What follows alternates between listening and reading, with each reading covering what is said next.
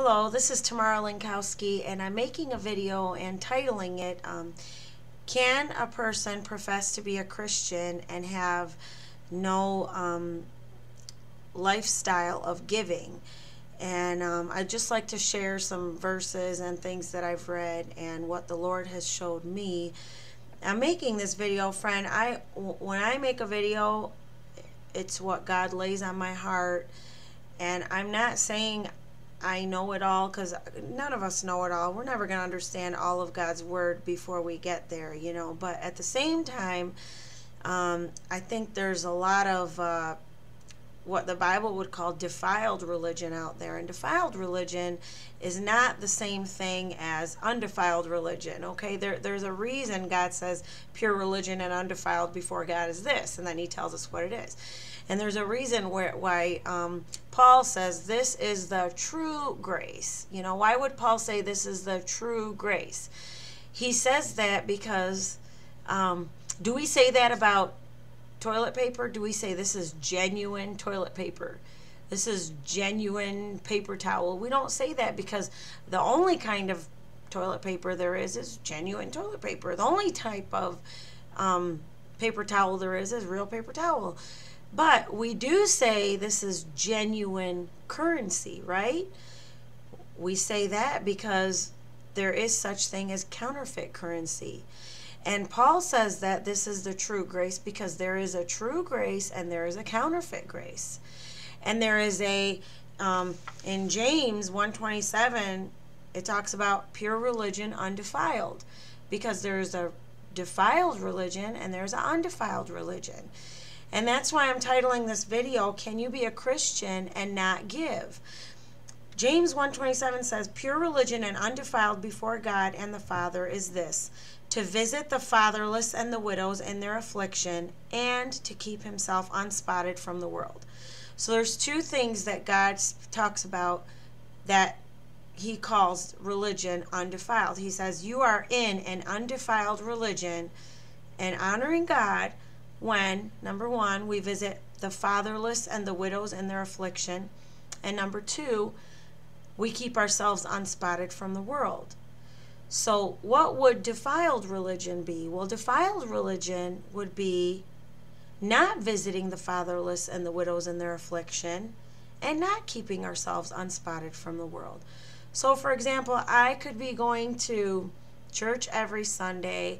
I could appear to be living this holy, godly life in front of the world, but if I have no desire to give, if I'm just tipping my hat to God, you know, oh, here, I'll throw 20 bucks in here and 15 bucks there. I'm not saying that that's, you know, for some people that's a lot, and the Lord sees that. The widow gave 2 mites. But the difference is the widow gave all she had. God saw that was all she had, and she sacrificed it all for the Lord and his work. You know, and then there's other people that are millionaires that will drop, you know, just some change in there, and that's just tipping your hat before God, as if God needs that. God doesn't need that. He doesn't need that. And he wants all of us, but I don't want to get ahead of my notes, so I just want to share with you what God's laid on my heart. I'm going to say a quick prayer also before I begin. Lord Jesus, thank you for this day. Thank you for life and breath and truth, Lord. Thank you that you are the way, the truth, and the life, Lord. And without you, we do not have the way. And without you, there is no truth. And without you, there is no life. We're just dead men walking. So thank you for giving yourself, Lord. Teach us to be like you and give ourselves as well. Bless this time now. In Jesus' name I pray. Amen. Okay. I pray that this video is going to whet your appetite to get the book Radical by David Platt. It truly has changed our lives, my husband and I. And I'm gonna share with you, I'm gonna read just some of what he said, because I've said before I tend to get long-winded. But I want to read to you what David Platt says, and how we are so religious today, and yet our religion is so defiled, so defiled. It's just sad. It breaks my heart. And that was me. So I'm not preaching anything God hasn't already laid on my heart, but praise God, I can say I don't believe that's me today. Not that every area of my life. I'm sure God will reveal some areas that are still defiled, but the more God is revealing, the more I see how wicked I am and how much I need to change. And I repent, and then God is changing me. And I just get so excited about what God is doing. It just makes me cry. That's all I can say. It makes me want to do more, because I see he brings it to light, the wickedness in me. And then I repent, and he changes me, and then I'm more like him, and I do more. And he blesses the fruit of my labor, and I see what he's doing, and it just, I just can't stop being amazed. So anyway, this is what David says about giving. And he relates it to a man who is living in adultery. He says, some might think this is taking it too far. He went on and gave many verses on how God pronounces severe judgment on those who are rich, but not rich toward the work of God. And if we live in America, we are among the richest in the world. Believe me, when we stand before God, we are not going to have an excuse as to why we didn't give. Some might think this is taking things too far, but consider another scenario. Imagine a man who claims to have Christ in his heart, but indulges in sexual activity with multiple partners every week. When he is confronted by Scripture about his sin, he nevertheless continues in willful sexual immorality. He disobeys Christ persistently with no sign of remorse, contrition, or conviction. So is this man really a Christian? Of course we are not this man's ultimate judge. But when we look at 1 Corinthians 6, 9 through 10, and it says, neither the sexually immoral nor adulterers will inherit the kingdom of God, we would certainly question whether this man is really a child of God.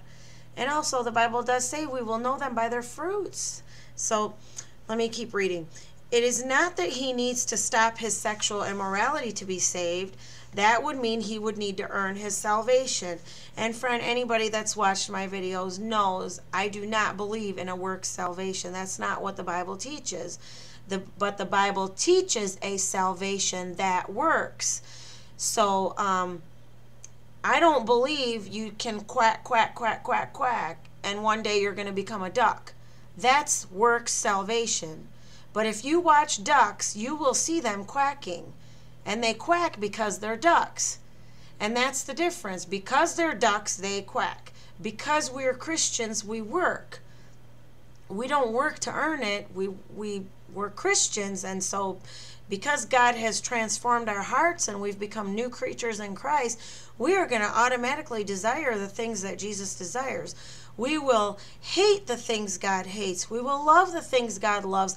And if that's not us, then just because we appear godly on the outside means nothing. It means nothing. I can continue to appear that I'm in love with my husband and I don't lust after other men. But if deep down I am living a life of lust, and every time I look at somebody, I'm ripping their clothes off in my mind, Jesus wouldn't be doing that. I would seriously question myself. Am I really a Christian if this is my lifestyle? This is how I've been living, and I've been professing to be saved all these years.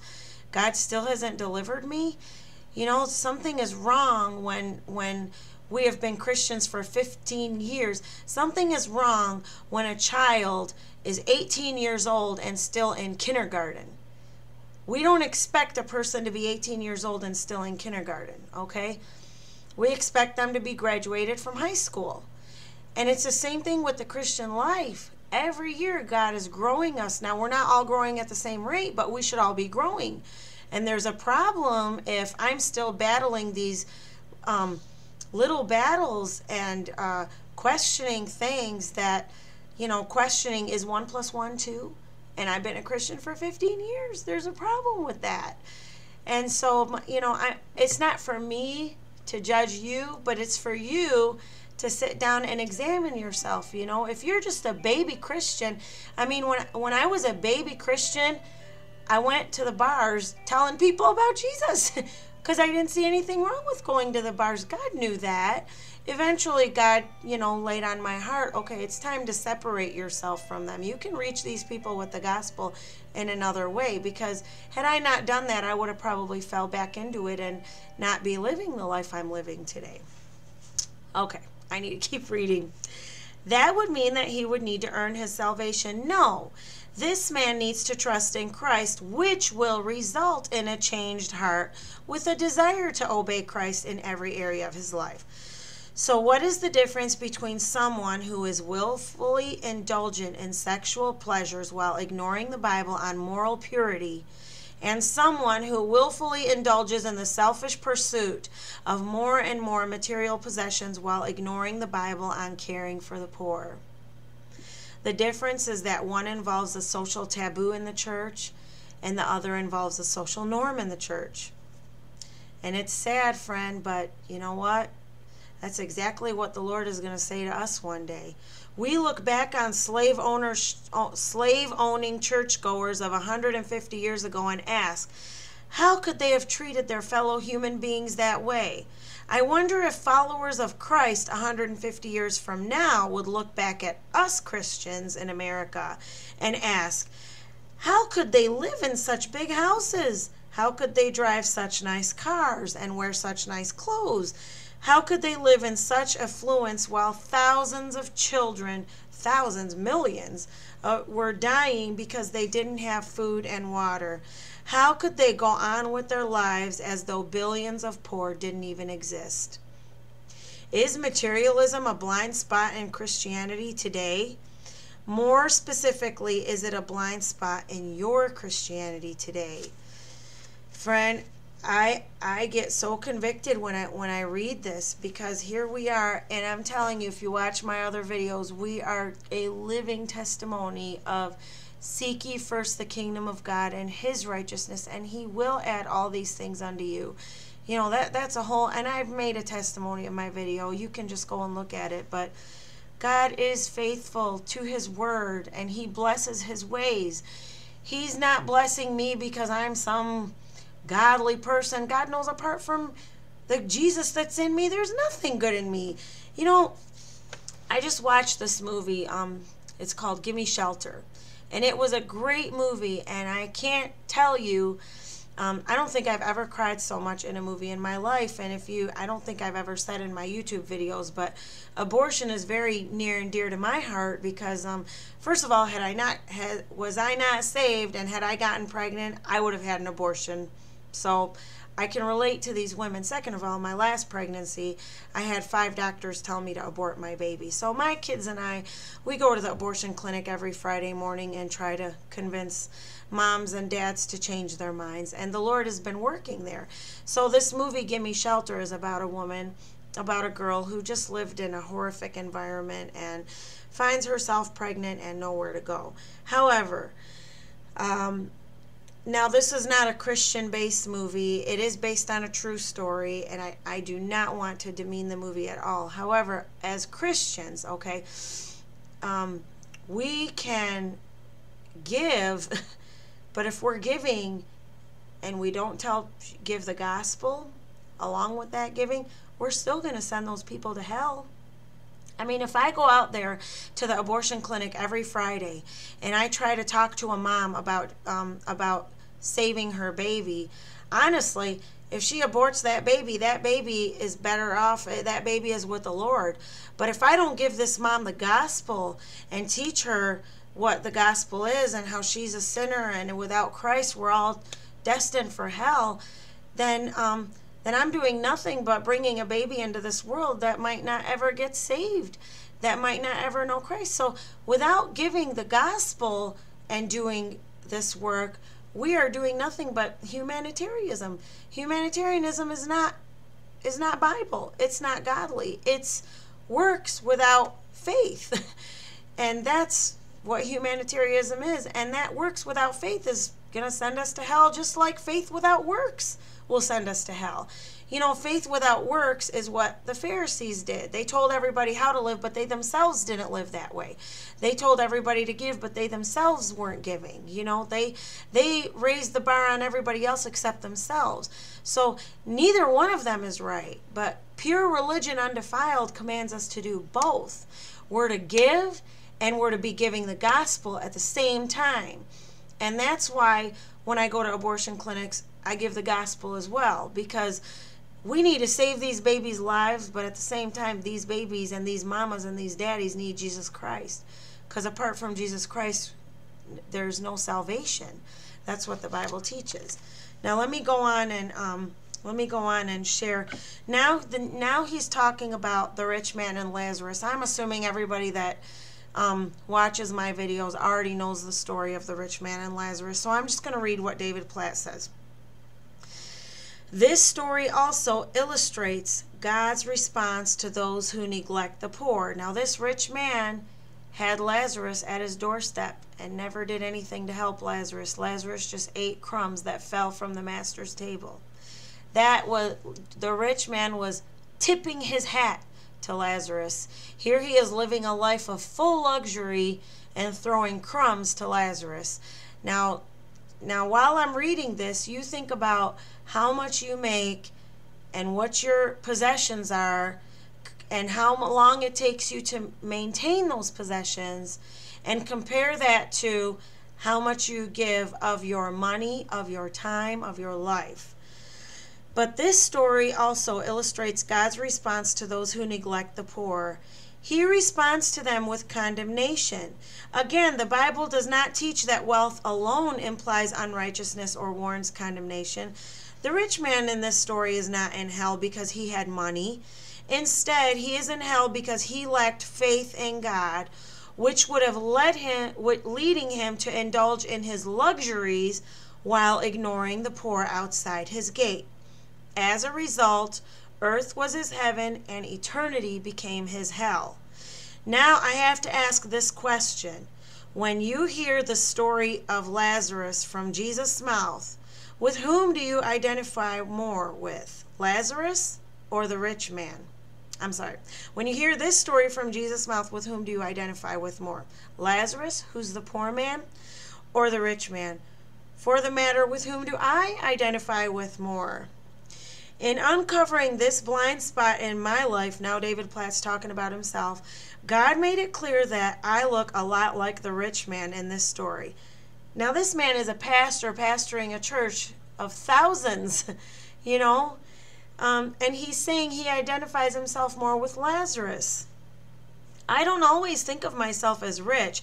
I'm guessing you may not think of yourself as rich either, but the reality is, if you and I have running water, shelter over our heads, clothes to wear, food to eat, and some means of transportation, even if it's public transportation, then we are in the top 15% in the world of the world's people for wealth. And that's the thing. What does God command us to be content with? What does the Bible say? We are to be content with food and raiment. Not even a wardrobe. Just food and raiment. Not even a supply of food. You know, if we have food on the table for the next meal and clothes to wear, we're commanded to be content. And everything else is over and above that is just extra that God has never promised us, has just blessed us with. Okay, I'm going to keep reading. I am much like the rich man, and the church I lead looks a lot like him too. Every Sunday we gather in a multi-million-dollar building with millions of dollars in vehicles parked outside. We leave worship to spend thousands of dollars on lunch before returning to hundreds of millions of dollars worth of homes.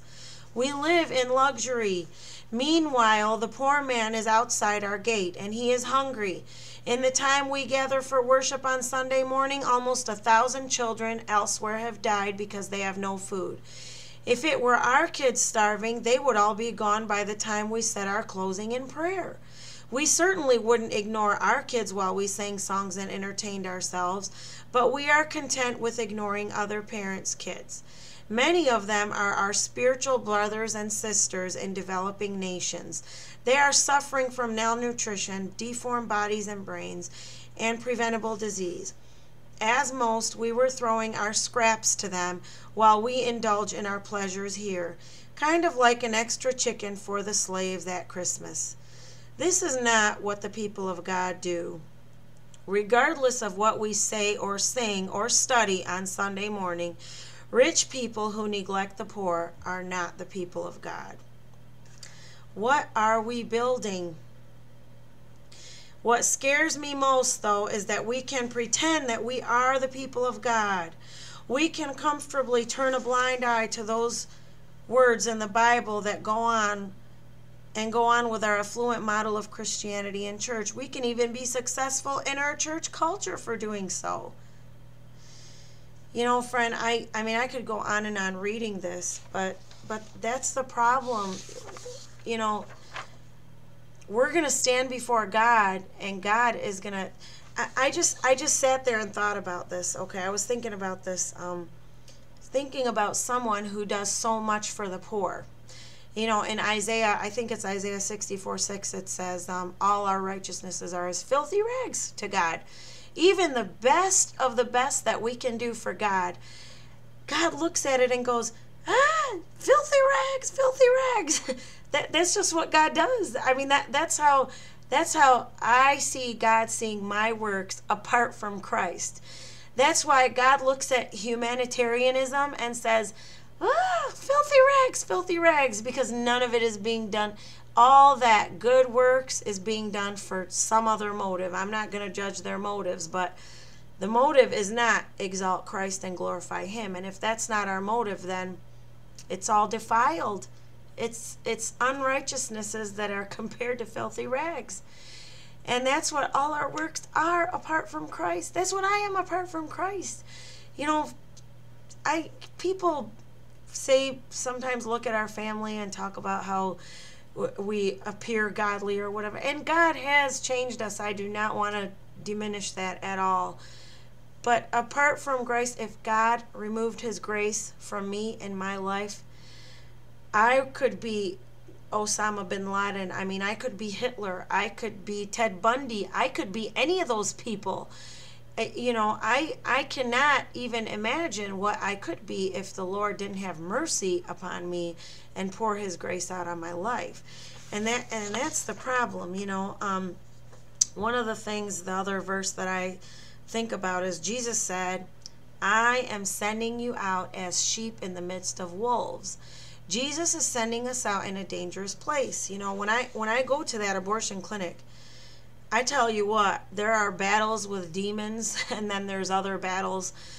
And I honestly feel like I'm in the frontline battle with Satan himself. And although I'm a post-trib rapture believer, if you've ever watched the Left Behind movies, and you know that Nikolai is the Antichrist in those movies, and you see how smooth he talks and how peaceful he appears to be, but how wicked he is on the inside. That's what my experience is when I talk to those people in the abortion clinic, and I pray for them, and I've prayed for the doctor and the workers, and I've even had opportunities to witness to them. But when they come out and threaten to arrest me for being there, I feel like I'm talking to Satan himself. The way they carry themselves, the way they talk, the way they try to put fear in me. But the more I pray and the more I read my Bible, the more God reveals His word to me, the more I realize this is what Jesus said. He is sending us out as sheep in the midst of wolves. And we're commanded to be wise as serpents, harmless as doves. We don't stop going because it's a dangerous place. I mean, then I would care more about my own life than I would be caring about the work that God has called me to do. You know, and that's not right. And so we're not commanded to avoid danger. I mean, think about Jesus. Did He avoid danger? Absolutely not. He went right to it and gave His life for it, because that's what the will of the Father was. So, and then think about another verse, friend. Matthew 10:28. And do not fear those who kill the body, but are unable to kill the soul. God says, you know, it's as if God was telling me, you know, like I'm praying to God, Lord, what if they, and I did pray this. I said, Lord, what if they put me in jail? What if I end up dead because of what I'm doing? And it's as if the Lord looked at me and said, is that all? I mean, that's what this verse is saying. Is that all? Is that all you're afraid of? That's not what you're to fear, Tamara. Do not fear those who kill the body, but are unable to kill the soul, but rather fear him who is able to destroy both the body and soul in hell. That's who I'm commanded to fear. I'm commanded to fear God. And my fear for God ought to be so great that if God says go, I'm going, and I do go. And you know what that going does? That going increases my faith leaps and bounds, leaps and bounds. See, friend, I have to tell you this before I keep reading some more. I'm going to try to make this video under a half hour. But this is my problem with, you know, and I don't want to condemn, please, again, these are my thoughts. This is what God has laid on my heart. That does not mean what I'm saying, I'm condemning those who have done this, okay? But I personally am not in favor of going to Bible college, because I see a lot of people who go to Bible college for 4 years and then assume that they are qualified to be pastors. And if you read 1 Timothy 3 and the qualifications of a bishop, and then after you read those qualifications, it talks about the qualifications of a deacon. One of the things it says to be qualified as a deacon is that they may be tested and be faithful, you know. The problem with Bible college is it doesn't test you, you know.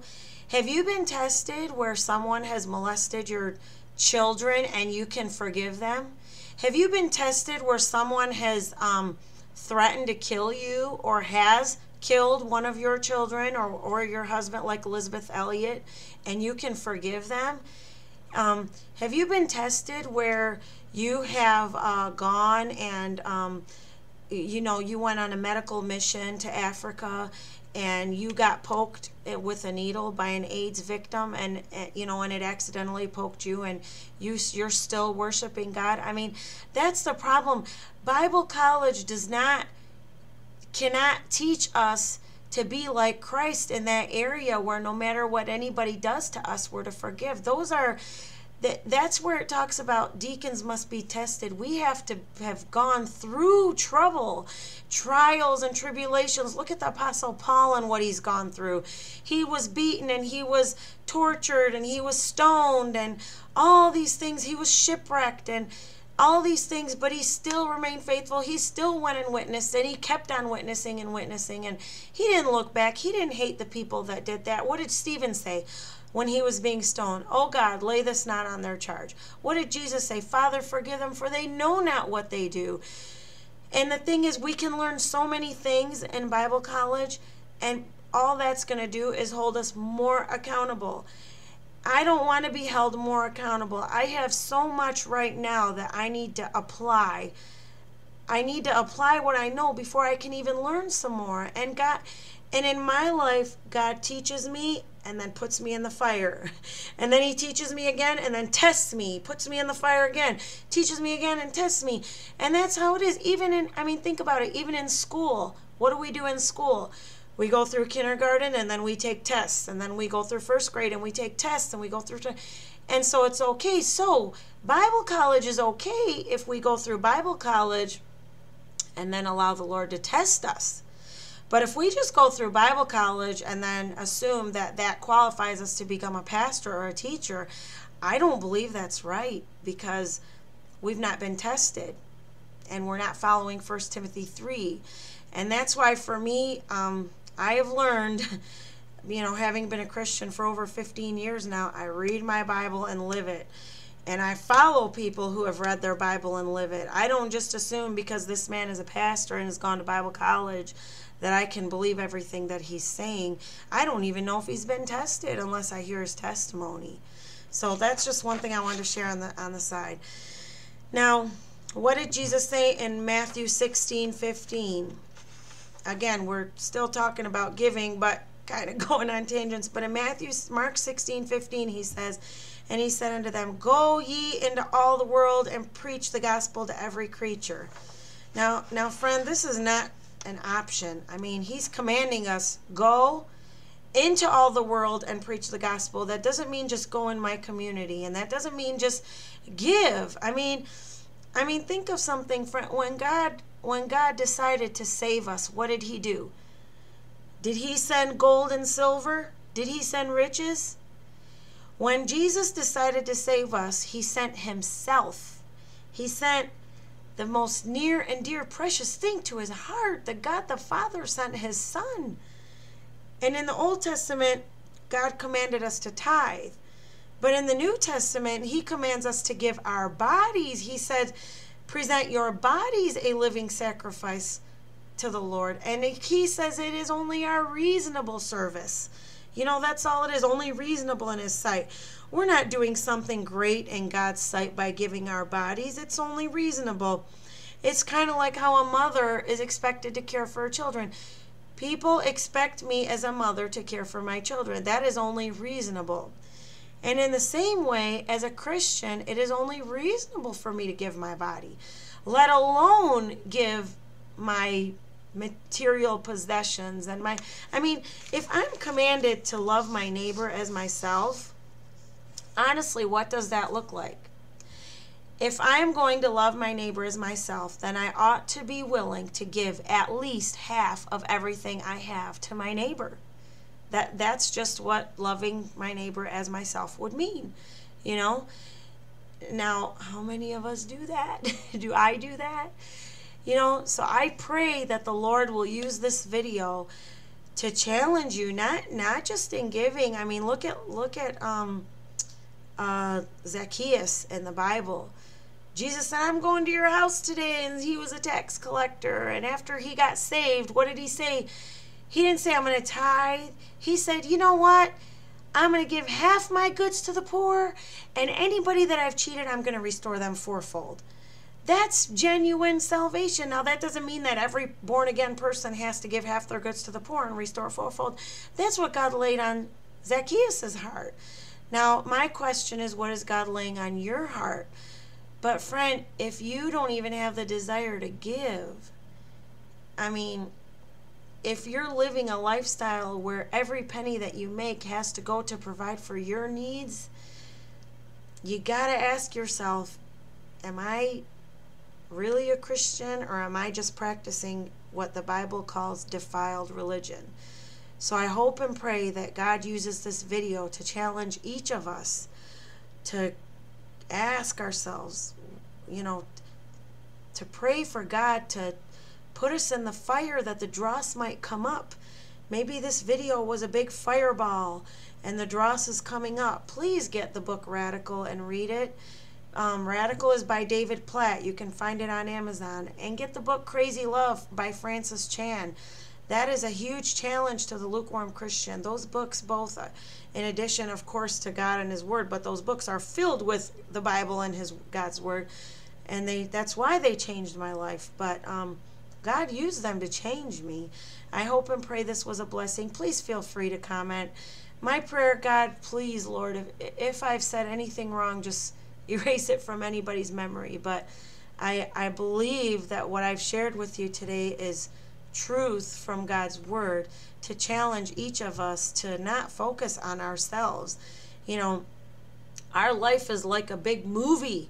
This big movie, like, you know, I don't know what movie to give you to think about. Just think about a movie and think about the main character of that movie. And think about yourself being just some passerby walking the streets while the camera was rolling. You know, if that passerby walking the streets while the camera's rolling is only thinking about himself and his things and his needs, he's not going to do any good to the character of the movie, to the main character, and to helping out with this movie. And that's the thing. Our life is supposed to be this big movie about Jesus. And we're just this character passing by. And so if I'm just this character passing by, but I'm constantly focused on myself and my needs and what I want and what I need to do, and I'm not focused on the main character of this movie that God has, you know, put me in, then I have completely defeated the purpose of why God has even created me and why I'm here and my part of the movie. My part of the movie is to exalt the one whom the movie was created to exalt and glorify. And I pray that as Christians we can live that. We can live a life such that people look at us and our life makes no sense apart from Christ. that people look at us, and even if they don't believe in God, they look at my life and say, wow, that girl, it's just, I just don't understand how she's got all she has. None of it makes sense. The amount of money they make and what they have makes no sense. They're either stealing, or there is a God and he is pouring blessing on their life. You know, and that's the life that I pray that God leads each of his children to live. God bless you. Thank you so much for watching.